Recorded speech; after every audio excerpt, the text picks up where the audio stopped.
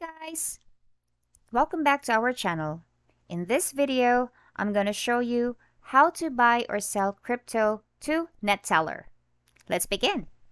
So first things first, just need to make sure that you're successfully logged into your Binance account. You can do this in your app on your smartphones or through Binance.com and desktops or computers. So what we need to do here is you need to go to P2P trading. So that's always, visible on your dashboard. So just click or tap on that one. So once you are here, please take note that I am also on USD currency. So I would be able to showcase in this tutorial the rest of all other payment methods that you will, see on how to do that. And then if you want to check all other videos for all other payment methods, please stay tuned or subscribe to our channel so you learn more. So in this page, you can tap on payment method, and then you could actually look for Netteler in this window.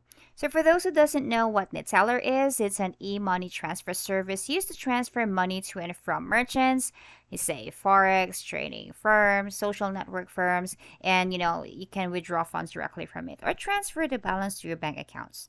And it's a good thing about it is you can make transactions in Binance for Netteler. So it's here, and then you just confirm.